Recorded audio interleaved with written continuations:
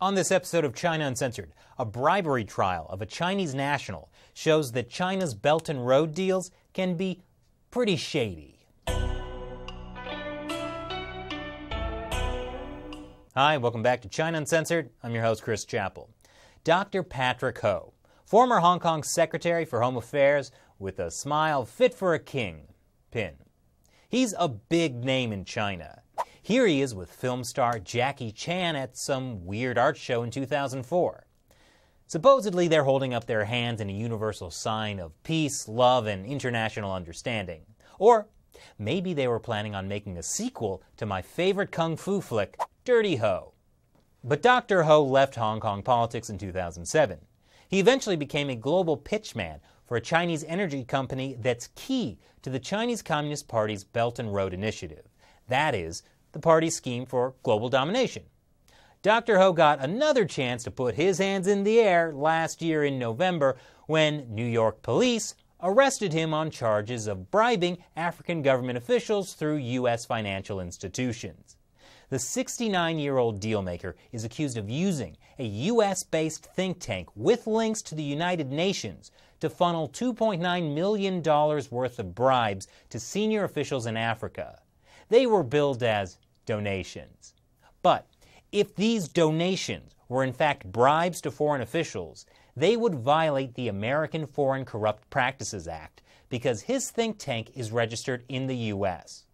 Around the time of his arrest, acting Manhattan U.S. Attorney June Kim said, in an international corruption scheme that spanned the globe, Patrick Ho and Check Gaudio allegedly conspired to bribe African government officials on behalf of a Chinese energy conglomerate.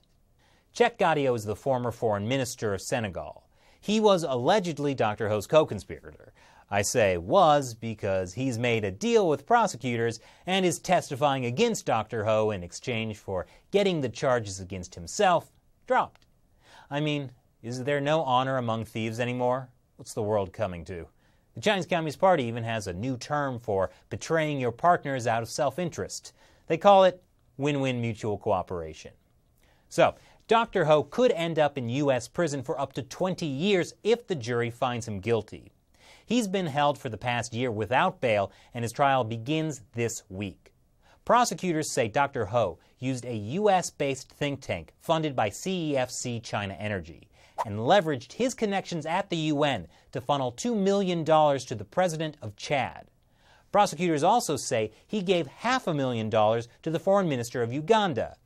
Both of the charitable contributions were in exchange for valuable oil rights for CEFC. CEFC is a company from Shanghai led by a guy with ties to the People's Liberation Army and Chinese military intelligence. CEFC has invested about $20 billion in Belt and Road Initiative projects, largely to acquire oil. The Belt and Road is China's trillion-dollar plan to build trade corridors across the world.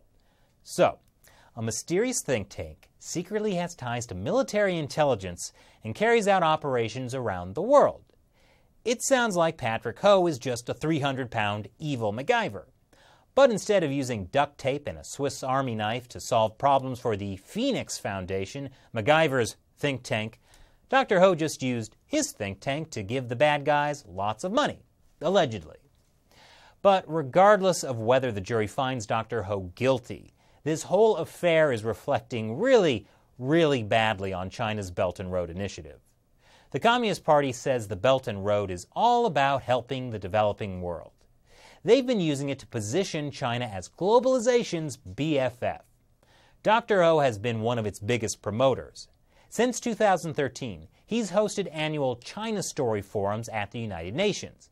Last year, he coined the concept of Belt and Road as Globalization 2.0, a buzzword quickly adopted by Chinese state-run media that went viral.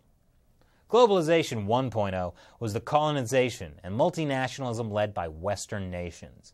But version 2.0, led by the world's biggest authoritarian regime, is definitely going to be much better. Sadly, Dr. Ho's trial threatens to expose some of the bugs in Globalization 2.0. And it comes at a time when the Trump administration is already calling out China for bad behavior in global commerce, tightening scrutiny over Chinese investments, and prosecuting economic espionage. Robert Prett, a U.S. criminal law expert, told the Wall Street Journal that one of the goals of the Patrick Ho prosecution is to put a spotlight on China's use of foreign bribery to win contracts for Belt and Road. And since Dr. Ho's fall from grace, the fortunes of CEFC China Energy, which funded his think tank, have also taken a tumble. Earlier this year, Chinese authorities arrested the head of CEFC, Ye Jianming, wiping out $153 million in stock market value in the process. While no formal charges have been announced for Mr. Ye, he was named in a Chinese court case last month as a bribe giver during the conviction of a provincial governor for corruption. And he's got something to worry about, because unlike America, where a bribery conviction might land you in an orange jumpsuit for a few decades, in China, Xi Jinping's anti-corruption campaign is deadly business. Just look at the former deputy mayor of Luliang, who, according to Chinese state-run media, did not restrain himself and crazily took bribes to the tune of $160 million. As punishment, they took away his black hair dye before the trial, and then executed him immediately. So actually, Dr. Ho should thank his lucky stars he's facing trial in the U.S., where at worst, he'll end up behind bars and be forced to make some interesting new friends. So what do you think about Dr. Ho's trial? Leave your comments below. And before you go, it's time for me to answer a question from one of you who supports China Uncensored through the crowdfunding website Patreon. Ted Canguy asks, will hyperinflation happen in China due to overspending in construction? Will China become like Venezuela, where people are starving and can't afford food? Good question, Ted. It's possible hyperinflation could happen in China, but it's not likely to happen just because of overspending in construction. Hyperinflation is where prices rise so quickly that the cost of everyday items grows literally every day. In Venezuela, prices have risen so fast that stores started weighing money instead of wasting time counting it. To simplify things a lot, hyperinflation tends to happen when consumers and businesses massively lose confidence in the currency, and then the government is forced to print extra money to cover expenses, which just causes more inflation. In China, however, the government has massive foreign currency reserves, including $3 trillion worth of US dollars. Foreign reserves can help China stabilize its currency. Not to say that China doesn't have economic problems caused, for example, by building too many bridges or too many apartments that average workers can't afford, or problems resulting from U.S. trade tariffs that hurt Chinese manufacturing.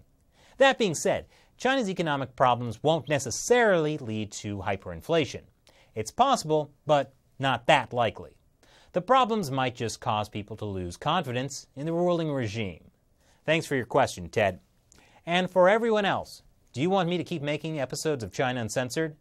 Please support our continued growth by pledging $1 or more per episode by going to patreon.com/China Uncensored, or pledge $2 per episode because you never know when inflation is going to kick in. Once again, I'm Chris Chappell. Thanks for watching China Uncensored.